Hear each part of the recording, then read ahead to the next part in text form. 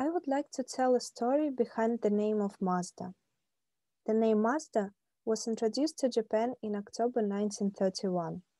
Mazda started its life as a coke manufacturer back in 1920. The year 1931 was when Mazda, then called the Toyota Go Co. Limited, launched the Mazda Go, a tricycle truck which is the first vehicle coming out of the company. The naming of the tricycle was considered by Jujiro Matsuda, the second president and substantial founder of Toyota Gua and other key members. Made by a company that was then managed by a man named Matsuda, the name Mazda Go sounds fitting enough. The question is, how come it was spelled Mazda instead of Matsuda? Mazda comes from Ahura Mazda, the god of harmony, intelligence, and wisdom from the earliest civilization in West Asia.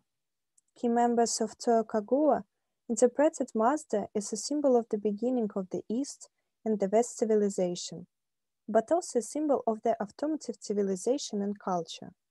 Striving to make a contribution to the world peace and to be a light in the automotive industry, Toyokaguwa was renamed Mazda Motor Corporation.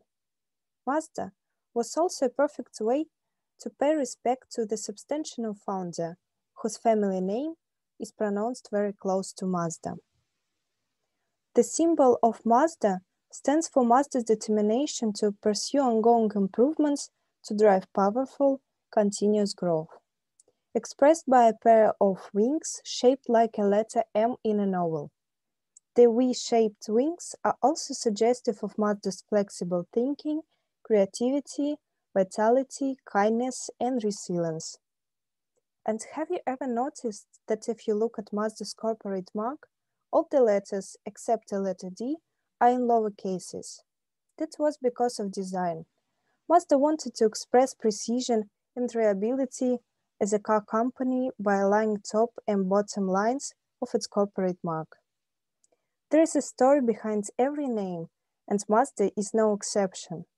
The name Mazda and its brand symbol tell a story of its long history, burning aspiration, and unwavering belief.